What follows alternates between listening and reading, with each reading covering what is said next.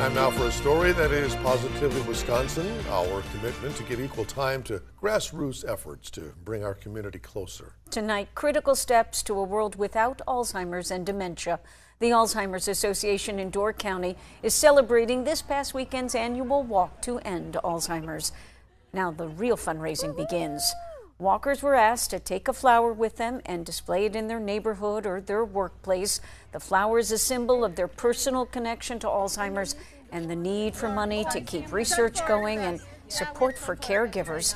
I had the honor of serving as MC this past Saturday, and I got the chance to meet John Wayhausen of Carlsville and his children who came up from the Milwaukee area.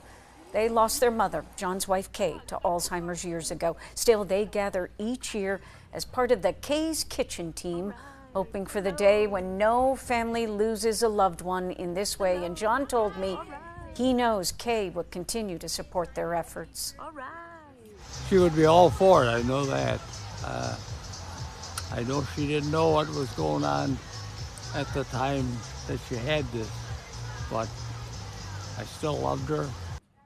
Staying positive in the face of a horrible disease and a time to remember, plus a time to hope for when nobody has to hear they have Alzheimer's.